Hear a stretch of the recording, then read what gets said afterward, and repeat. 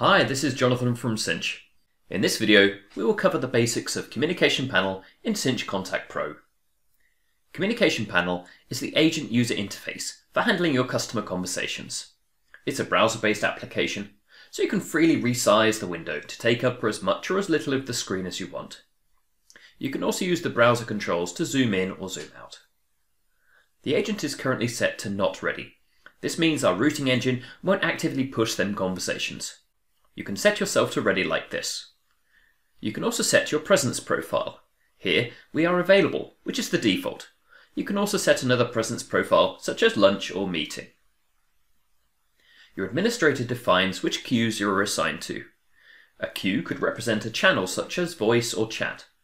Or you can have a specific topic for each queue, such as sales and support queues. Typically you have the right to log yourself into and out of the queues. This is done with a checkbox just to the left of the queue name. You also get visibility to the waiting conversations and agents. Here we see how many conversations are waiting per queue, what is the longest queuing time, and how many agents are in each queue. You can add a filter to show or hide queues. For example, we can add a filter to only show the queues we're currently serving in.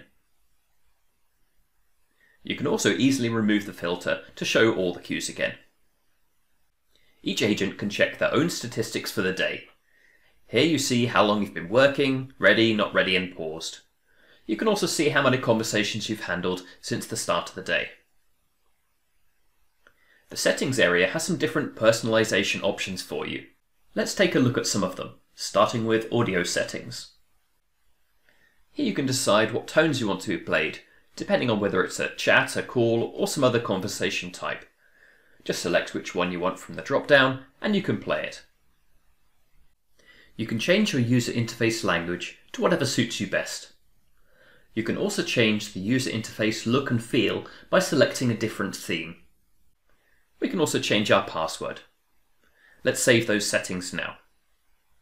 In this search bar, we can check the availability of queues or contact center users.